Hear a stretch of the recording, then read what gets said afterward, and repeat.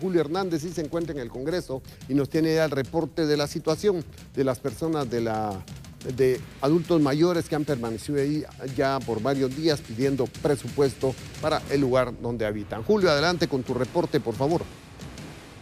Así es, don Francisco, buenos días nuevamente. Continuamos nosotros en los alrededores del Congreso de la República. En este caso, pues nos hemos trasladado hasta la 8ª Avenida, tal y como lo habíamos mencionado en el enlace anterior. Acá hay otro grupo de manifestantes, quienes ellos han estado desde también hace una semana pernoctando. Pero el tema que cabe resaltar acá y que hay que mencionarlo es que son adultos mayores, miembros de un asilo. Todos ellos pertenecen al asilo de ancianos Dulce Refugio, y en este lugar pues ellos están pernoctando bajo algunos nylons que han colocado en este lugar. Han colocado algunas mantas vinílicas también para poder protegerse del frío a un costado de una de las entradas principales del Congreso de la República. Ven ustedes, hay muchos de los adultos mayores que están acá, que pues muchos de ellos tienen algún tipo de padecimiento, y a pesar de eso, pues ellos hoy han decidido estar en los alrededores del Congreso de la República. Ven ustedes aquí en los alrededores donde yo me encuentro, pues hay una gran cantidad de personas que hoy se están manifestando, son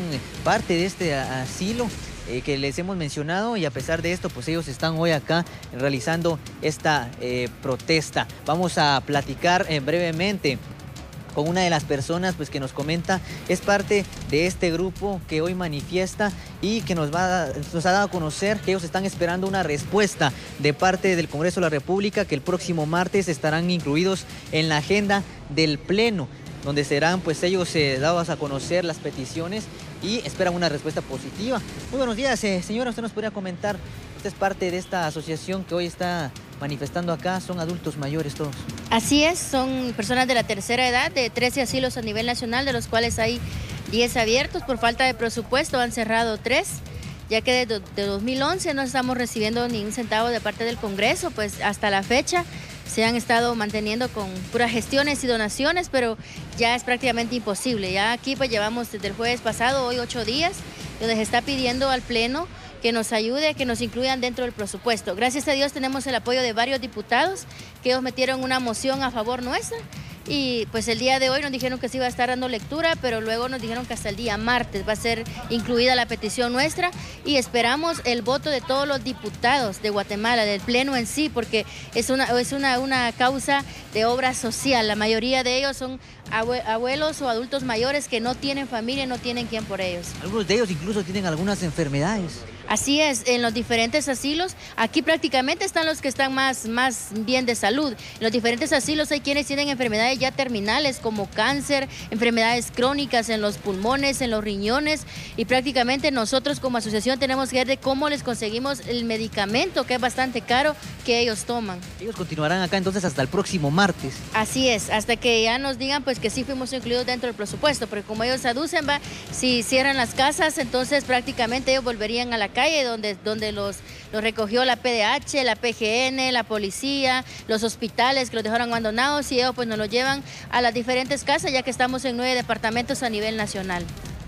Ya ha venido la PDH también ya a poder verificar la situación de salud de estas personas. Así es, la PDH vino y pues les agradecemos, que si así como hoy nos llevaron el día de ayer y hoy estará llevando a los médicos a que los examine un médico forense, pues en todas las casas a nivel nacional también necesitamos que nos lleven un médico que vaya a evaluar, y sobre todo que nos lleven medicina para los centros, porque prácticamente eso es lo más caro que tenemos, en la inversión más grande, la gestión más grande que se hace en los diferentes centros de los asilos Dulce Refugio. Muchas gracias a la representante, es parte de este movimiento que hoy se está realizando, y quiero mostrarles brevemente, don Francisco, estas tipo de champas que se han instalado acá, campamentos improvisados, donde ellos están durmiendo, y vea usted que las bajas temperaturas han estado afectando durante todos estos días. Recordemos, el lunes amanecimos con 12 grados, igual que el martes aproximadamente 12 grados, una temperatura bastante baja, y a pesar de esto, los adultos mayores han estado durmiendo en este tipo de champas que ustedes ven acá.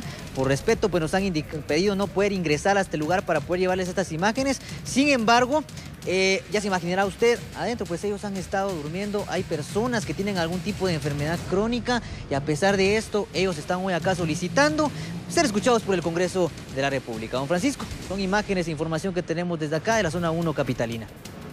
Julio, gracias por tu reporte. Estaremos pendientes de lo que pueda ocurrir con estas personas, adultos mayores. Palabras mayores, por favor, a los congresistas les pedimos el apoyo.